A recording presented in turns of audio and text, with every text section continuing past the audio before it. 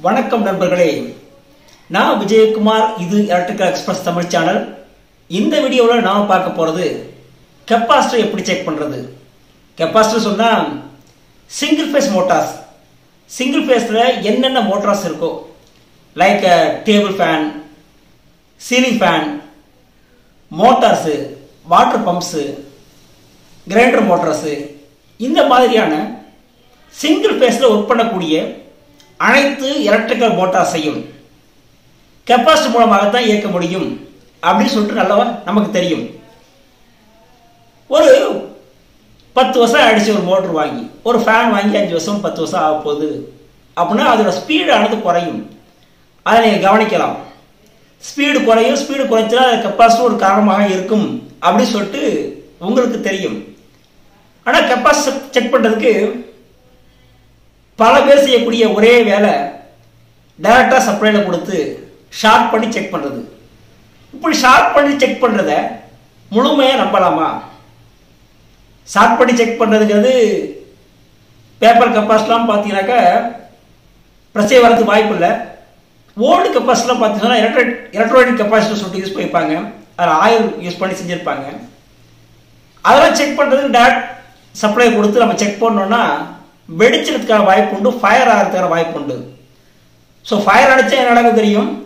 நானே ஒரு முறை ஒரு எலக்ட்ரானிக் கெப்பாசிட்டரை செக் பண்ணும்போது கையில் வெடிச்சு அது அனுபவம் எனக்கு இருக்குது. அதனால தான் இந்த வீடியோவை நான் மேக் பண்ணி போடுறேன். ஸ்பார்க்கை மட்டுமே நம்பி ஒரு கெப்பாசிட்டர் ஆனது வேலை செய்யும், சரியாக இருக்குன்னு சொல்லிட்டு முழுமையாக நம்ப முடியாது. நார்மலாக செய்யக்கூடிய வேலை டேரெக்டாக சப்ளை கொடுப்போம், 2 வேலையை ஒன்றா டச் பண்ணுவோம். டச் பண்ணால் ஒரு நல்ல ஹெவி ஆர்க் வந்துச்சு சொன்னால் அந்த கெப்பாசிட்டி நல்லா இருக்கு, லைட் ஆர்க் வருது சொன்னால் அந்த கெப்பாசிட்டி போயிடுச்சு அப்படின்னு சொல்லிட்டு ஒரு முடிவுக்கு வருவோம். அந்த மாதிரி செய்யும்போது ஒரு சில நேரங்களில் கெப்பாசிட்டி ஷார்ட்டாக இருக்குன்னு சொன்னால் கண்டிப்பாக வெடிக்கிறதுக்கு வாய்ப்பு அதிகம்.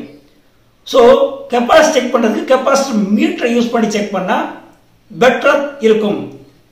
கெப்பாசிட்டி மீட்டர் தனியாக இருக்குது, அந்த மீட்டரை வாங்கி மீட்டர் வழியாக செக் பண்ணால் அதோட வேல்யூவை தெரிஞ்சுக்கலாம்.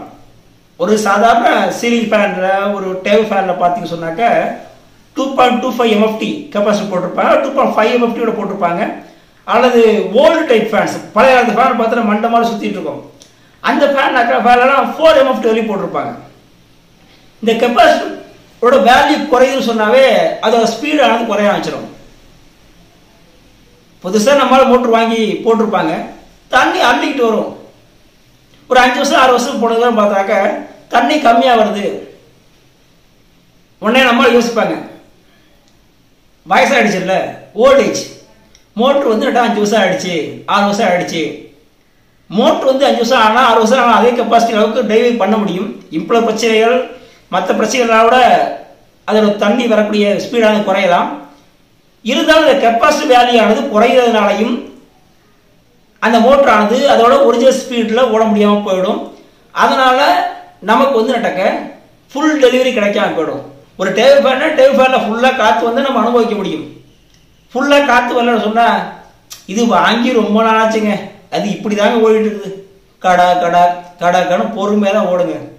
சீலிங் ஃபேனு, இந்த ஃபேனில் காற்று வந்து நான் பார்த்ததே இல்லைங்க. ஒரிஜினலாக காற்று வந்திருக்கும், புதுசாக வாங்கி போடும்போது வந்திருக்கும். போக போக போக அதோட ஸ்பீடு வந்து குறைஞ்சி போயிருக்கும். குறையிறதுக்கு இந்த கெப்பாசிட்டி ஒரு காரணம். பேரிங் பிரச்சனைகள், வைண்டிங் வந்து கொஞ்சமாக வந்து ரெண்டாவது தன்மை இழந்து வருது, இதெல்லாம் ஒரு காரணமாக இருந்தாலும் கூட இந்த கெப்பாசிட்டி தன்னோட வேல்யூலேருந்து குறையிறது. இப்போ 2.25 MFT உள்ள ஒரு கெப்பாசிட்டிக்கு அந்த வேல்யூ இல்லாமல் 1.5 தான் கிடைக்குது, 1.2 தான் கிடைக்குது, 1 தான் கிடைக்குதுன்னு சொன்னால் அந்த கெப்பாசிட்டரானது தன்னோட முழுமையான பவரை டெலிவரி பண்ண முடியாது. அதனால அந்த ஃபேனோட ஸ்பீடு குறையும். ஸோ இந்த வீடியோவில் கெப்பாசிட்டி செக்கிங் சிம்பிளா மீட்டரை எடுத்துக்க வேண்டியது. நம்ம கெப்பாசிட்டர் வேலைக்கு தகுந்த மாதிரி நம்ம அந்த நாபை திருவி அந்த நம்ம 20 MFT அப்படிங்கிற லெவலில் வச்சுட்டு சொன்னால் 20 MFT கீழே உள்ளதை செக் பண்ணலாம்.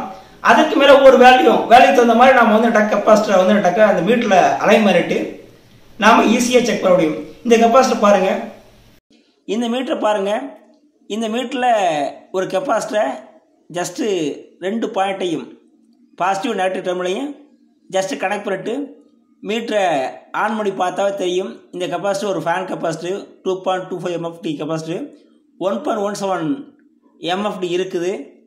இது வந்து நட்டக்க ஃபுல் வேல்யூ அவுட்புட் வோல்டேஜை தராது. அதனால் இந்த கெப்பாசிட்டர் அவுட் ஆகிடுச்சு அப்படிங்கிற முடிவுக்கு வந்துடலாம். வேறு கெப்பாசிட்டர் வாங்கி நாம் புதுசு போட்டுக்கலாம்.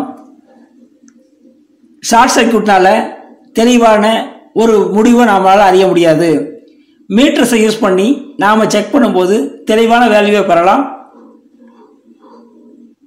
இந்த வீடியோ உங்களுக்கு பிடிச்சிருந்தா நம்ம சேனலை லைக் பண்ணுங்கள், சப்ஸ்கிரைப் பண்ணுங்கள்.